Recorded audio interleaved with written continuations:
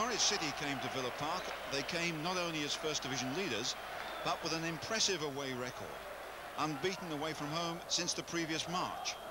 On the other hand, they hadn't won a league game for a month, and Robert Fleck was going through a lean spell, without a goal in 5 games. In contrast, David Platt had just scored 4 goals in the 6-2 mauling of Ipswich Town in the Littlewoods Cup. But this had followed 4 consecutive defeats. Was this a turning point? Gate of approaching 20,000 it looks like here, and Norwich know that if they come unstuck in this one and Arsenal beat Liverpool tomorrow in the live game, then they will be knocked off the top of the table. But can Aston Villa play as they did in the Littlewoods Cup tie? Here's McAnally forcing his way forward and trying a rate shot. A brilliant start for Villa and their fans. Alan McAnally, a really powerful figure, much too strong for a group of Norwich City defenders here, getting through and testing Brian Gunn right at the start of the game. So Villa seem to make the early running here, and that's a fine tackle, getting Tony Daly away. He's got speed to beat Kelbhouse. Can he get the cross in? Gray coming in on the far post. And Villa really picking the game up here where they left it off during the week in the Littlewoods Cup. Andy Gray coming in fast for the far post cross, just too deep for him.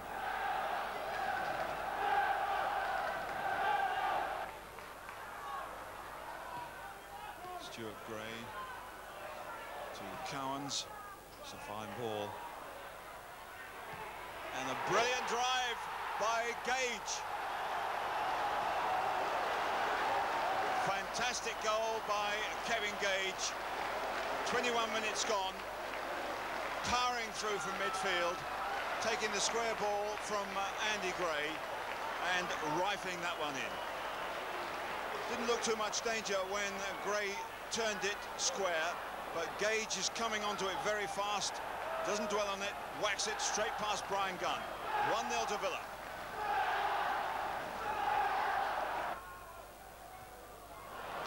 Delicate little touch.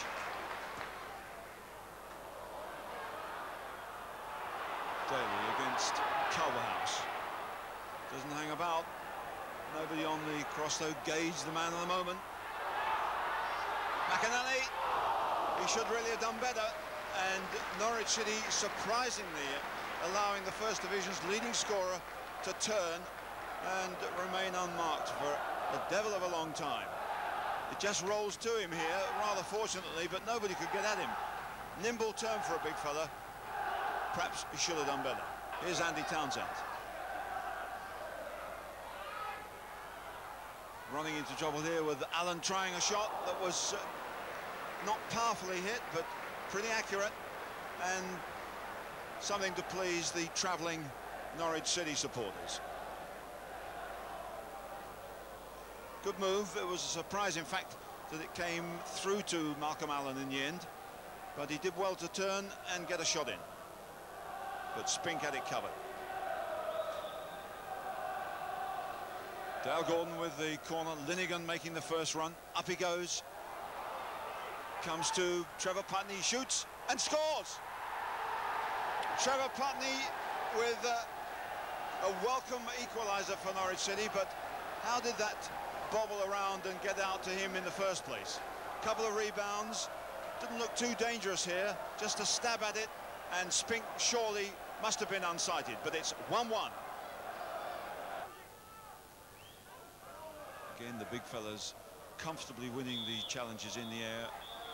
And there's the whistle for the end of the first half, which has been eventful, and from Aston Villa's point of view, for at least 30 minutes was very, very positive indeed. They looked the better side until Putney picked up that equaliser in the 39th minute.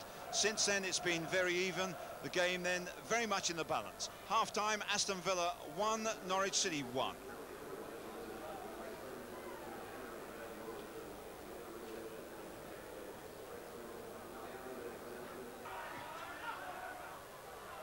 In for Allen.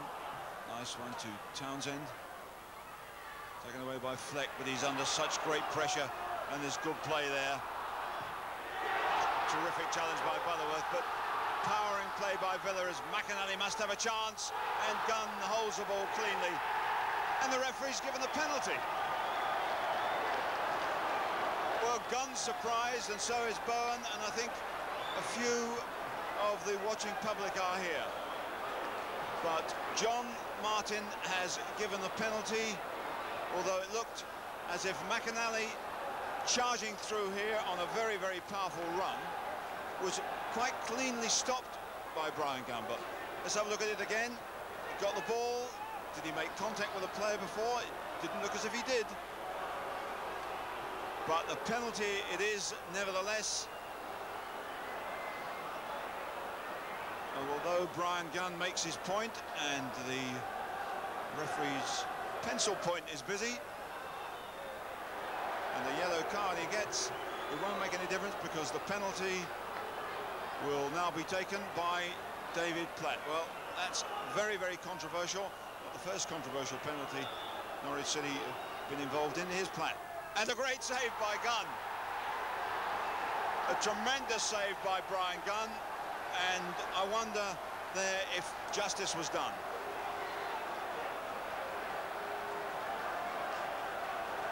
It wasn't a particularly good penalty, it should be said, by David Platt. Not very powerfully hit, but Gunn did a very, very good job indeed. Allen does well. He's probably the smallest player on the field, but to win it in the air is a mark of some distinction. But it's Villa coming forward well now. Tony Daly. Easy one for Phelan. Fleck can't control it. Forward by Gray. Nice bit of control by Platt. Who can he find? Nobody but Putney. Putney should have cleared that one. He's got himself into trouble and his side into trouble. And here's Platt. 2-1 to Aston Villa. Nice goal by David Platt, but trouble there by Putney. Puts Gray in possession. He doesn't muck about. It's a good cross from that situation to get it so deep. And Platt on the far post does the perfect thing. 2-1. And Norwich City's unbeaten away record looking very much in jeopardy here at the moment. Townsend forward for Phelan, making a good run. He's worked hard in midfield. Now he's starting to get forward more. Cowans. Nice ball and beautifully relayed into the path of Andy Gray. Up against Mark Bowen again. Gray can get one in. And very close to number 3 as David Platt came in on the near post. Good simple move there by Villa. From the moment that Cowans relayed that ball forward, Gray showing a lot of speed and aggression on that right-hand side. Platt well marked by Linegan.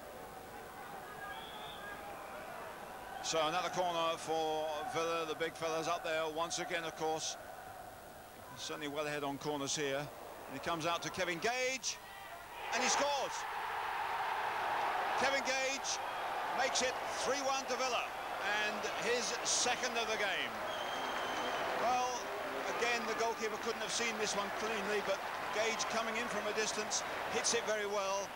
Gunn gets a hand to it, but it's into the back of the net, and Norwich City's away record looks in tatters.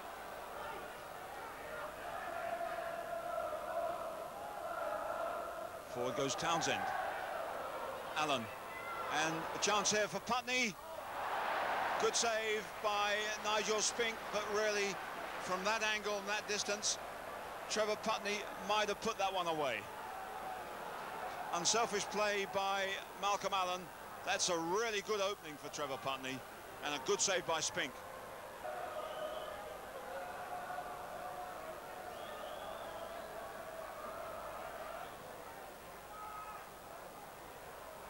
And it's well won by Villa in defence, and they push up, squeeze up on the Norwich midfield players. but not perhaps tight enough on Townsend. Deflected away, and Spink does superbly, with Keown clearing his lines. That was a difficult one for Nigel Spink. Townsend's shot was deflected by a defender, and Spink had to react very fast indeed. Butterworth wins that one, but really that's the final battle, because that's the final whistle. Norwich City have suffered their first defeat away from home. The honours here certainly have gone to Aston Villa and Graham Taylor's side. 2 goals from Kevin Gage, 1 from Platt, with Trevor Putney replying for Norwich City. But Aston Villa here quite clearly have picked up the impetus of their win in the Littlewoods Cup tie against Ipswich Town and carried it on against the First Division leaders. A good performance. Norwich have played better and got points, but not on this occasion. The final score, Aston Villa 3, Norwich City 1.